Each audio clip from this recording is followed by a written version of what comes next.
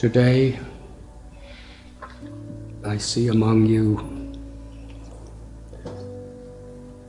multimillionaires,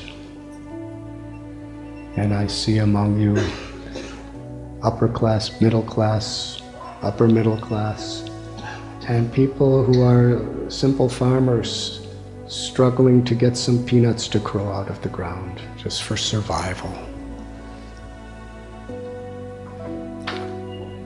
I see people who have PhDs in engineering, in philosophy, and people who don't even know how to write or read,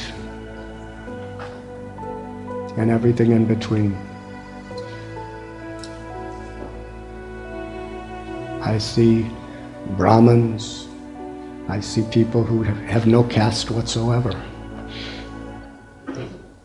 males and females. I see old people and little children. I see rich people and poor people, so many types of people. But who's qualified to pluck these flowers? That's the really important question. Everyone. Everyone could do it. I see people here who are some of the topmost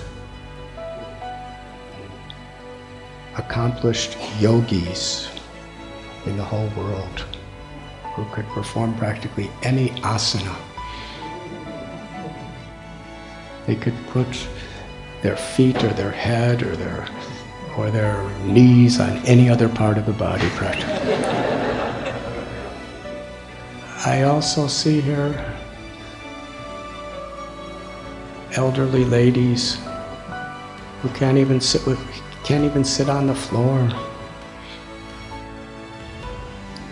can't even touch their feet, and never will for the rest of their lives. So where is the equality? Because each and every one of you is plucking the same flowers. This is bhakti. Patram pushpam palam toyam yome bhakta prayachati. We're all united. We're sitting together from the east, from the west, from the north, from the south, from everywhere. Sharing the same circles, plucking the same flowers. In this sense, we found a place where we could really appreciate what we all have in common. That we're plucking these flowers to offer to God, and we're really appreciating each other in doing so.